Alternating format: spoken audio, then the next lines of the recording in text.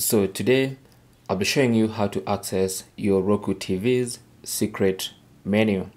Okay, now there's a secret menu on your Roku TV, and to access it you'll need your remote control, and what you want to do is press the home button 5 times and then quickly press the forward button, play pause button, rewind button, play pause button again, and forward button once more. Okay, so 1 2 3 4 5, 1 2 3 4 5, and that should open this secret menu.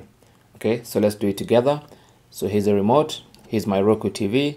So home button, first of all you have to be on the home screen. Okay, so 1 2 3 4 5, forward, play pause, rewind, play pause, forward, and as you can see that opens our secret menu.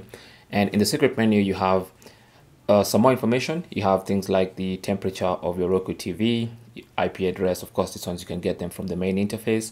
You have information about your remote control, including the battery level. Okay,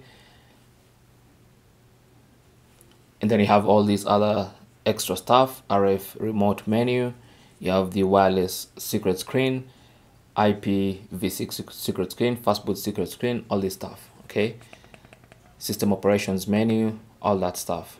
Okay, so that's basically how to get into this secret screen. Okay, to exit, just go to cancel and select that, and it's gonna take you back to the Roku interface. Thanks for watching.